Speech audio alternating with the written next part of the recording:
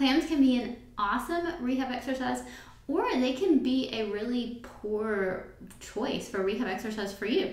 All right, so if they're working, you should feel it in your big glute max muscle.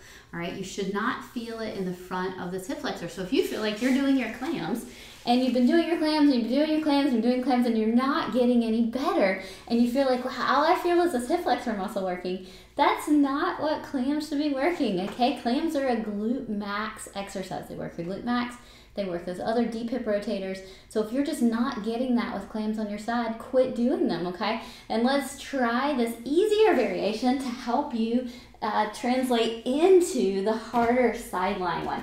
All right, so flip over on your back, and you're just gonna give me clams here. Super simple, right?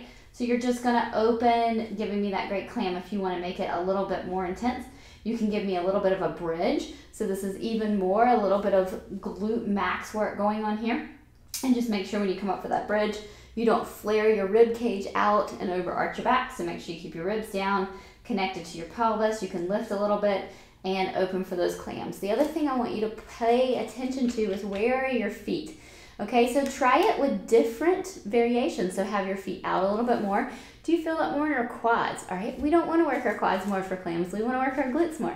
So then move those feet in and try again. Where do you feel that more? Oh, you feel that more in your back or in your piriformis? All right, then move them back out just a pinch.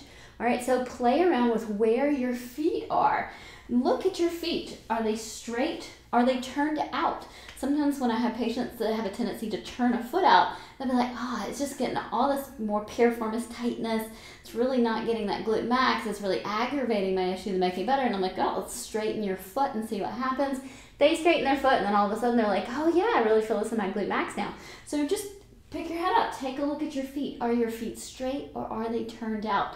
So take a look at the alignment and play around with it until you feel it in the muscle that's supposed to be working, because we don't want to waste your time in rehab. We want to give you the best fit for things that are going to help you get max results. So give this a try for clams, and you can even use it as a warm-up. So do it here, warm up, and then roll over on your side and do your clams there on your side, and see if that doesn't make it even a little easier for this TFL to be soft and squishy. You may also want to do it against a wall, because that might be part of what helped you feel it more here in your glute max was foot contact on the ground. So flip over, go against a wall. You can try to do clams like that. So you're pushing against the wall, because that glute max is also a hip extender. So if you push against the wall, you get that hip extension motion that then helps to turn on that glute max more. So give those variations a try and see if one of those doesn't help make these clams a more productive part of your rehab.